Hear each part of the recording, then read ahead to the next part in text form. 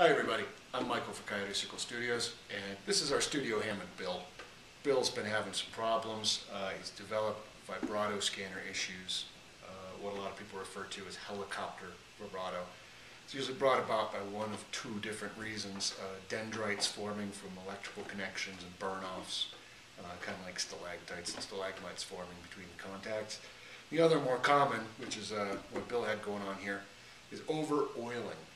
I don't know if everyone knows, but Hammond organs are run by an oiling mechanism where you drip a very light oiled series of sponges and strings that wick down into metallic semi-porous bearings. And after they've sat for a long time, some people think they're doing the right thing and they just oil the shit out of them. It ends up being quite harmful, really, which is what we had going on here. There's supposed to be washers that prevent conductivity in the vibrato scanner body. When they become saturated with oil, this oil is conductive and it ends up shorting out the whole scanner mode. So when you would kick it on, it would chop in and out, sounding like a helicopter whoop whoop whoop sort of sound. Luckily, after doing some online research, I found out that this is a pretty easy fix if you do have some soldering skills and some patience. Ended up taking, all told, probably about 6 hours, and then also an overnight soak in acetone.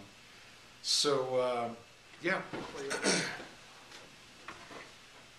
Okay, so now that we've got everything cleaned up and back in place and tightened up, been letting him run for a little while here. I think everything's going to be happy. Let's fire him up and see what he sounds like. Here is Bill, straight sound. And then putting it on C3 setting on top.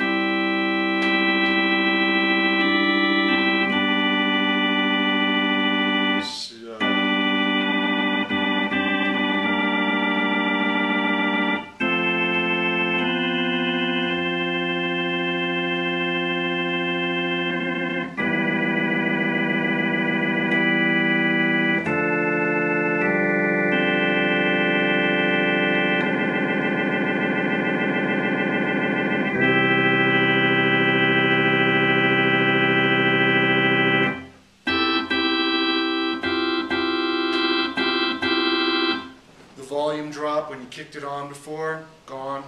The choppiness on the vibrato settings, gone. It still has the vibrato effect where it does cut a bit. You don't lose the setting in volume, you don't lose the presence of tone. Vibrato 3, straight,